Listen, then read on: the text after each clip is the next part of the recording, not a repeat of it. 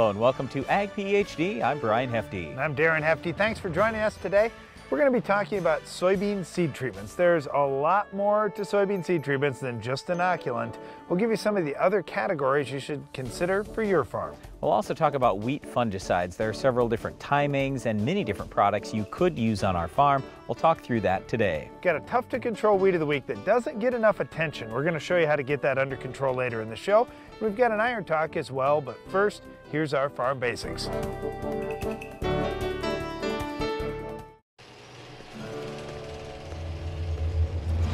Out here, great yield starts with great weed control. That's why I choose the Roundup Ready Extend crop system, the system that makes the difference, because only I know what it takes out here. Yield's what it's all for. But keeping my fields clean all season, that's what it's all about. This is my field.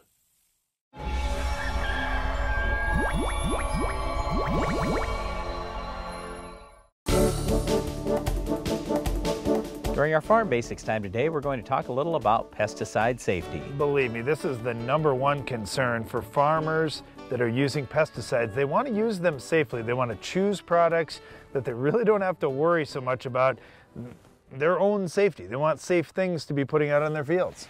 In our opinion, there are 3 key things to look at on pesticide labels. One is the LD50. You can usually find that on the MSDS, the Material Safety Data Sheet, for each product that there is out there. And that basically tells you how lethal that particular product is, how strong a dose you'd have to have before it gets really bad. Also, you want to take a look at what is the personal protective equipment requirement. So what do you have to wear in order to use and apply this product? And finally, what's the re-entry interval? In other words, how quickly after you spray the product can you go back in the field? So those are the 3 big things we're looking at on the safety side most of the time as farmers. Let me start by talking about personal protective equipment. And when you think about that, it sounds like, oh man, you've got to be in an astronaut suit hidden behind some safety shield to be putting stuff on. That's not what I mean. A lot of times what you'll read on the labels is they'll say, make sure you're using rubber gloves. And on some products, maybe if there's some issue with eye safety, they'll suggest wearing goggles. Or maybe you want to wear a long sleeve shirt if skin exposure could be a problem.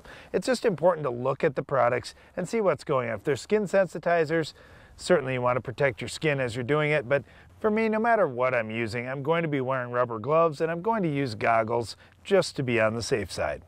All right, when we talk about the re-entry interval, basically that's how long, how many hours or days you have to wait before the product is now safe, maybe dried on. It's not going to be toxic to you when you go back out to the field.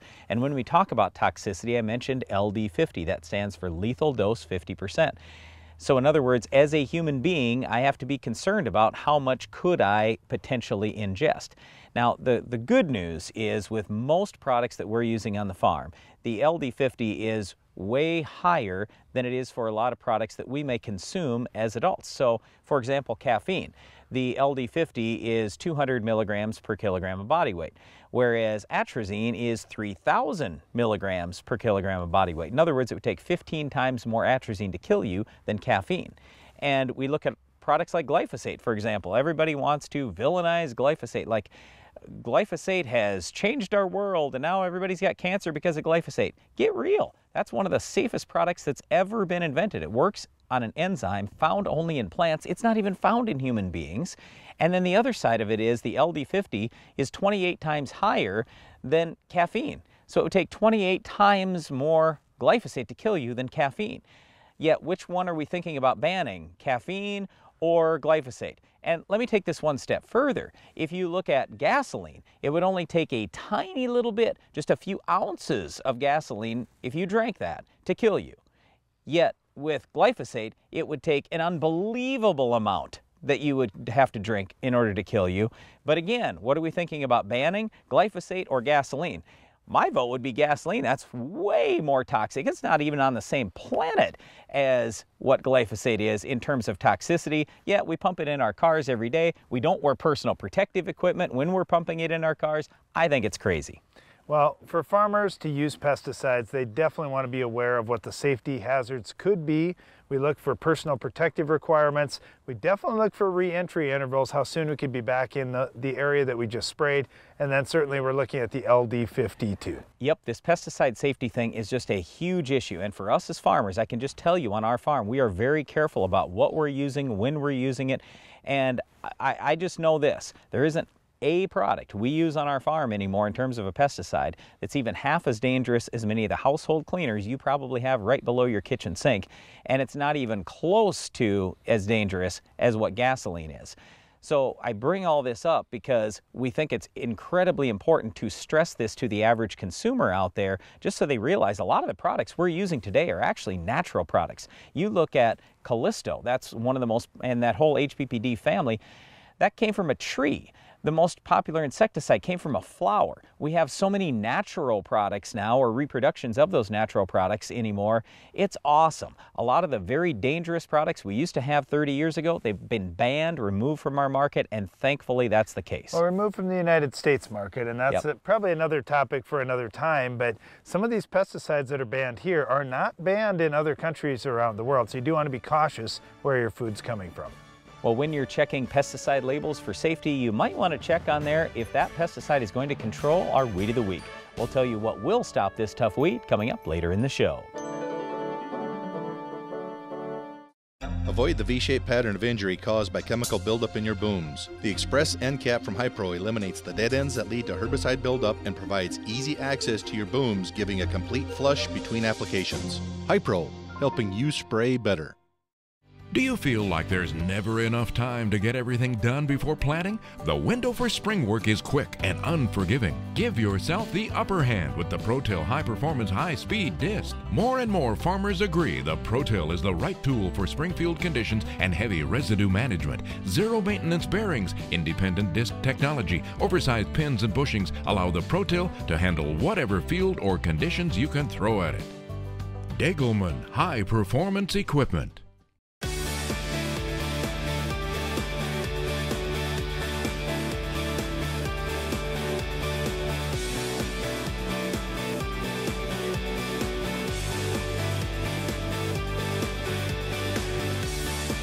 Tough, precise, efficient. Strip tillage with the Soil Warrior brings the future to your farm. Learn more at soilwarrior.com/agphd. There are a lot of steps to having a perfect season. Don't let your fertilizer plan be the step that trips you up. No matter when you apply fertilizer, no matter how, AgroLiquid has the experts and the products that'll help you move closer to your target and hit the bullseye.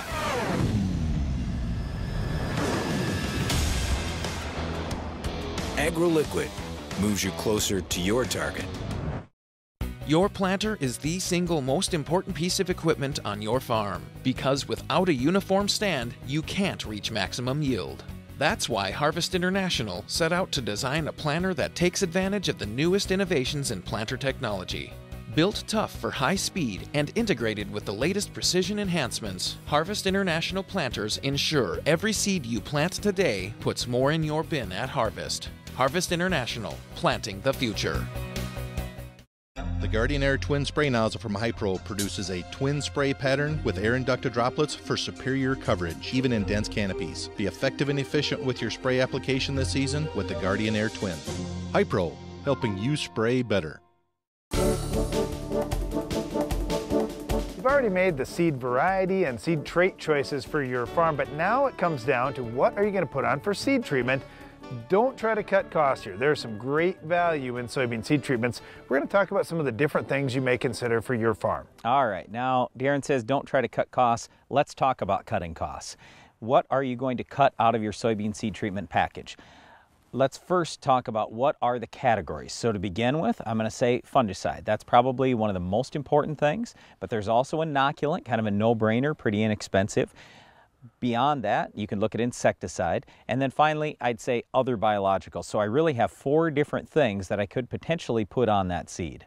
Brian started the discussion with fungicides, and I would say this, fungicides are kind of hit or miss. We don't know if it's going to be a bad year for disease or not a bad year for disease. We don't know if you're going to plant seed in the ground and all of a sudden it's going to be 85 degrees, sunny, everything's perfect and the beans jump out of the ground, or if they're going to struggle with wet feet throughout the year. The big deal is to look at what's the 10-year average, and over 10 years, are you going to have problems with wet feet in your soybeans and disease? Absolutely. Make sure you protect your seed with fungicide. We would suggest using multiple modes of action to try to get the best amount of coverage for various diseases that you're going to fight. Fusarium, Rhizoctonia, Pythium, Phytophthora, lots of different diseases are going to impact your crop. And if you hurt your stand right at the beginning, it's a lot like livestock. Brian and I grew up with a cow-calf operation and a farrow-to-finish hog operation, and we saw if young animals were sick early, it was really hard for them to catch up. The same thing holds true with plants. If your plants are struggling early on with disease, they're just so much more susceptible to other problems happening during the season, and that results in less yield. All right, but if you want to cut costs, could you cut fungicide? Sure you could. Like Darren said, it's hit or miss. Sometimes you're going to gain 5 or 8 bushels, other times you're going to gain 0.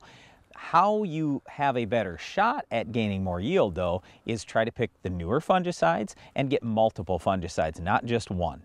Insecticide is one component that we do see some farmers cutting out, and I would caution you just a little bit. When we think about the insecticide on soybean seed treatments, it's a neonic. Now, there's several different neonics out there, and they're fairly similar in what they control. But in terms of bugs impacting your seed early in the ground and foliar with things like bean leaf beetles, we found this to be kind of a no-brainer thing where you don't have to get right back out and spray foliar for those early season insects above ground, and certainly there's no rescue treatment for insects below ground. All right, if you are getting an insecticide on your seed, make sure you're talking to your seed dealer. You should be able to get some free resprays if you have to come with some insecticide post-emerge. So again, make sure you talk to your seed dealer. That could cut your costs later on. All right, the next thing you look at is inoculant. That's the one I'm going to say I wouldn't cut that. I absolutely wouldn't cut that. It only costs a couple of bucks. And what we found is you might not gain tremendous yield, but for a couple bucks, you only need to gain a quarter of a bushel. Most of the time we're gaining at least that. Sometimes we gain 5. All depends on the year, depends on the soil type, everything else. The other thing I would say is even if we don't gain a whole lot of yield, a lot of times we've put more nitrogen in the soil, and even if we put 3 more pounds in for next year, you know, that does kind of start to dollar up. It does help cut your costs in the future. One more comment on inoculants, Brian, real quick. When you think about inoculants, if you want to get more out of them, they're live bacteria. Put them on just before the seed goes in the ground. If you treat them up a month in advance, you're going to lose some of them. So if you want to get the maximum effect out of your inoculant, put it on right before you plant the seed. Last thing I'll say, other biologicals, we're huge believers in these. Now we're using Heat Shield and Nutricycle, so we're getting almost 30 different biologicals right there in that combination. In the past, we've done a tremendous amount of Quick Roots. Fantastic product as well. So I'd really look hard at those biologicals.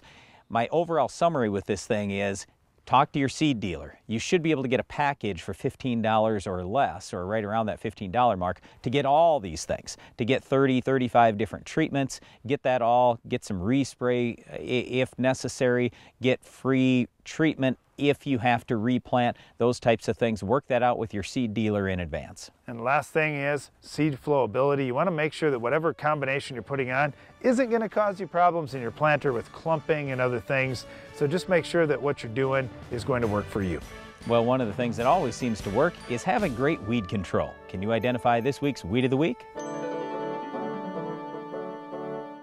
In 1949, Morton Buildings constructed our first machine storage building to establish our bond with the farming community.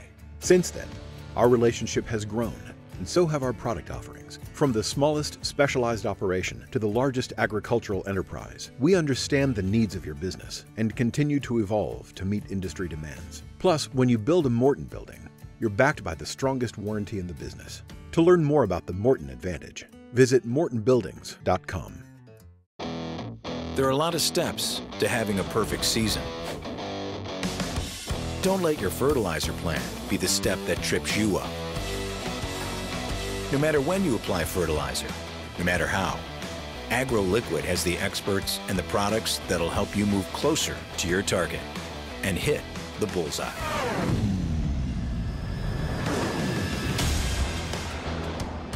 AgroLiquid moves you closer to your target.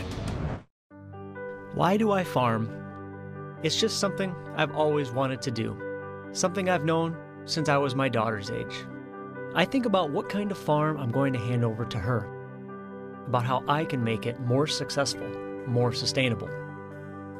I talk to other farmers, with agronomists and advisors to help me make better decisions, to figure out what's working for them and how to make it work even better for my farm. Because when you farm, you have a responsibility to keep it growing, to look at a freshly planted field, a newborn calf, even your bottom line. Then ask yourself, how do I help this grow? How can I make it even more productive? I ask myself these questions every day, because no matter what I'm doing, I'm still a farmer.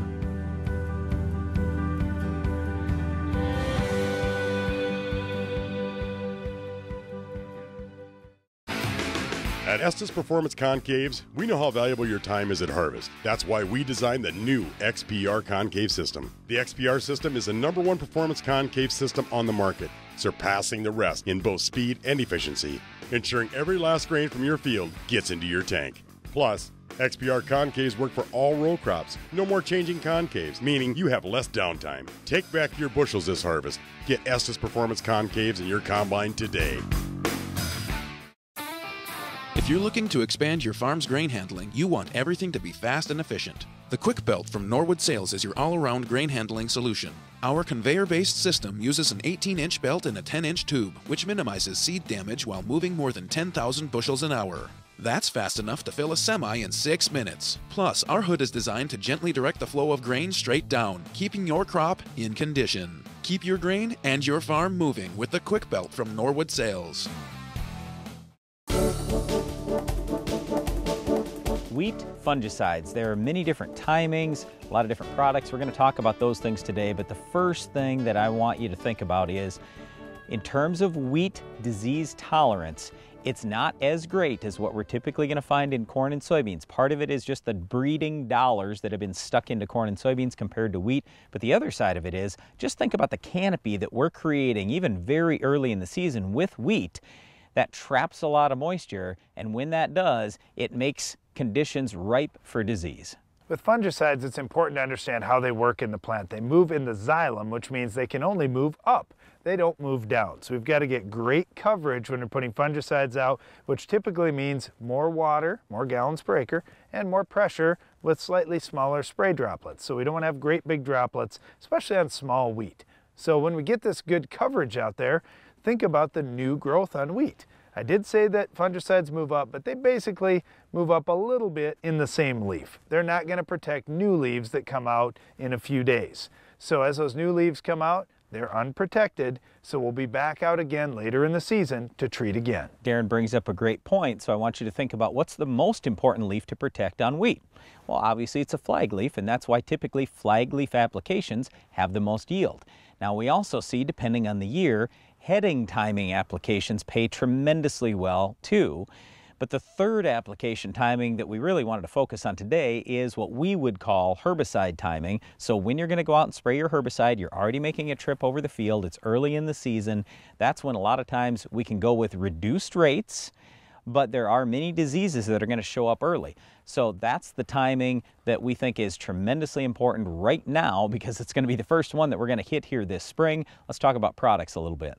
You might be using just straight propiconazole or tilt today, and we look at that as kind of some old technology and a chance for you to upgrade and get more yield potential out of your crop by switching to something with 2 modes of action. So it's nice to use a triazole type product like propiconazole. We'd like to see a strobilurin type product go in there as well. You could buy 2 modes of action in a premix, or you could potentially mix your own. Now, if you want to get 3 modes of action out there, you could throw an SDHI into this mix as well. Nexicor, for example, is a triazole, a strobe, and an SDHI. Same thing with Trivapro. So you have 2 different choices there, both 3 modes of action.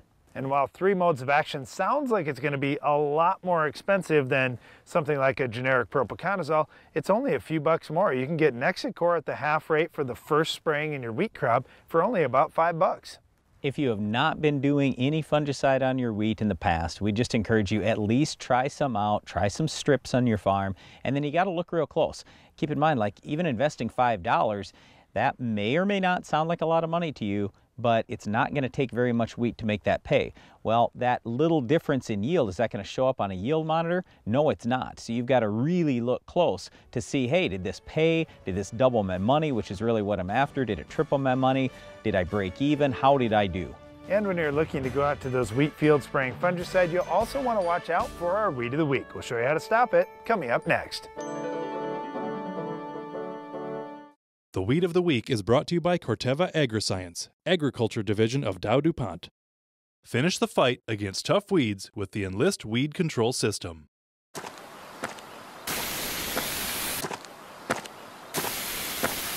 Weeds are tough, but we're tougher. With unrivaled weed control, reduced drift, and near zero volatility. So, who's tough now?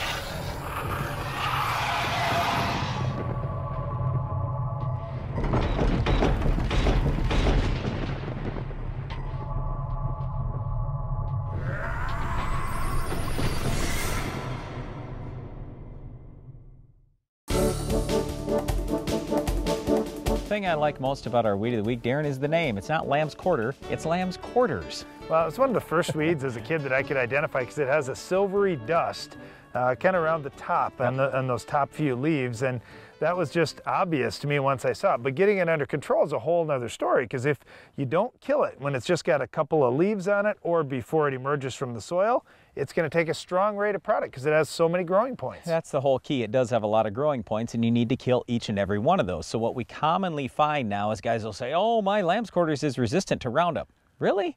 I go out there and I see a whole bunch of dead growing points, but the last couple down at the bottom didn't die, and now they branched out. What that tells me is you sprayed either when the weather was not good or you didn't use a high enough rate. That's why we're talking about Lamb's Quarters control right now. Get a pre-emerge herbicide out there, get a soil residual product going so you can stop them before they emerge. Yeah, so what you should use for a pre on soybeans, use the 3 pre program. That's either Valor Authority plus a yellow plus metribuzin.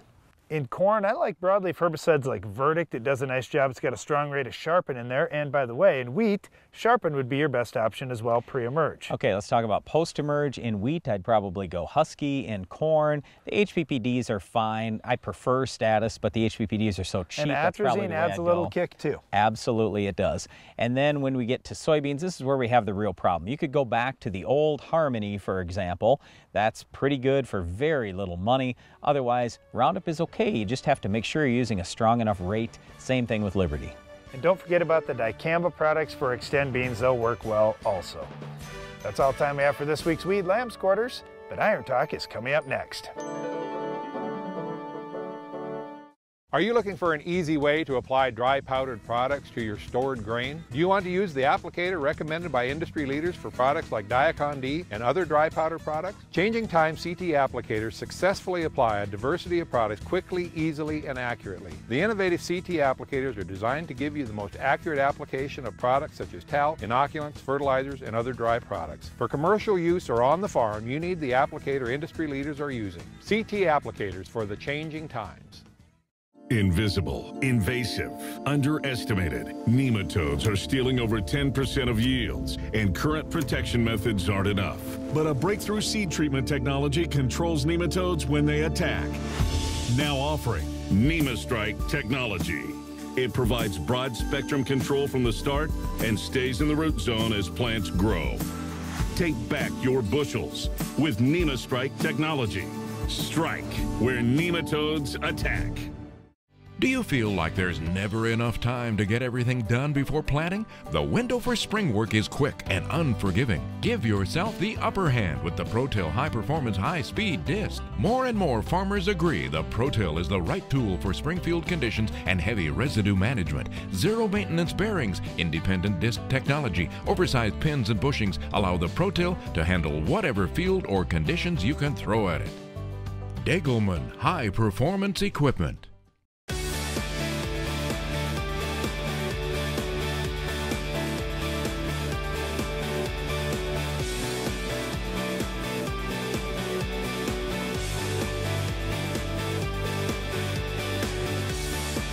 Tough, precise, efficient. Strip tillage with the Soil Warrior brings the future to your farm. Learn more at soilwarrior.com/agphd.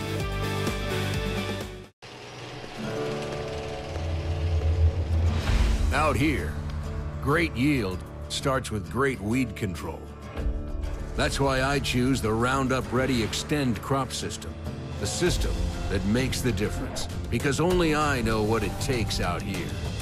Yield's what it's all for. But keeping my fields clean all season, that's what it's all about. This is my field. Farmers across the country have put their confidence in the Roundup Ready Extend crop system. These are their experiences. This year, Extend Max has been a great tool for us to go out there and to kill weeds. We applied it early on a couple fields that were dirty. It really did a phenomenal job on getting the fields clean. Our Roundup Ready to Extend soybeans last year performed very well. Our percentage of satisfaction's got to be real close to 100%. Iron Talk is brought to you by Case IH. There are 6,272,640 square inches in an acre. We counted. Why? Because we designed the TigerMate 255 field cultivator and 2000 series early riser planter to maximize every single one. So when you create the most level seedbed in the industry and target a nickel-size area to plant a seed and never miss, you'll know in high-efficiency farming, there's one name to count on. Case IH. Rethink productivity. Learn more at caseih.com/everyinch.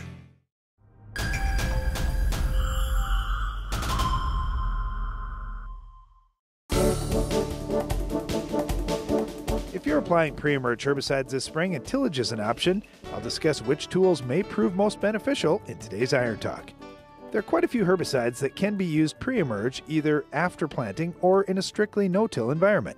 If you're using things like Harness, Surpass, Prowl, Valor, or the Authority family of products in this manner, just know that you'll need some timely rainfall to get them into the soil and ultimately into the target plants.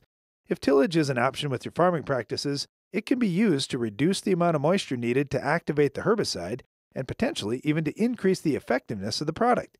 The key is to get it stirred into the soil evenly at the proper depth for that herbicide to work. We get questions about using a disc as a herbicide incorporation tool every spring. And there are corn stalks to chop up and mix into the soil, as well as herbicides and fertilizers.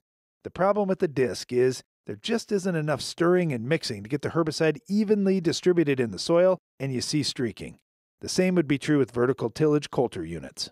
Our preferred tool has been the field cultivator. If you have the sweep set so there are no gaps that aren't tilled, it provides an excellent mixing of soil. The other two challenges that are very common are number 1, getting too deep with the tillage, and number 2, getting deep enough to cover the wheel tracks without getting too deep for the herbicide. We've always figured that the majority of your herbicide is moved to about half the depth of your tillage. So if you till it 4 inches deep, your herbicide moves 2 inches down, for example. Since most pre-emerge herbicides need to stay in the top inch or so of soil, tillage must stay very shallow. Here's our solution. Drive fast. If you're running 8 miles per hour, chances are you won't be able to go too deep. Also, you can drop the shanks lower right where your wheel tracks are, so you can cover the wheel tracks without getting too deep across the whole length of the field cultivator. Follow these tips in conventional or reduced till operations to make your pre-emerge herbicides work their best. That's all for this week's Iron Talk, and now back to the show. That's all the time we have for today's show, but if you're looking for more agronomic information this week, we'd encourage you to check out the Ag PhD radio show It's on at 2 p.m. Central each weekday on SiriusXM Channel 147. And don't miss the next Ag PhD TV show. We'll have another Weed of the Week, Farm Basics, Iron Talk, and a whole lot more. I'm Darren Hefty. And I'm Brian Hefty. Thanks for watching Ag PhD.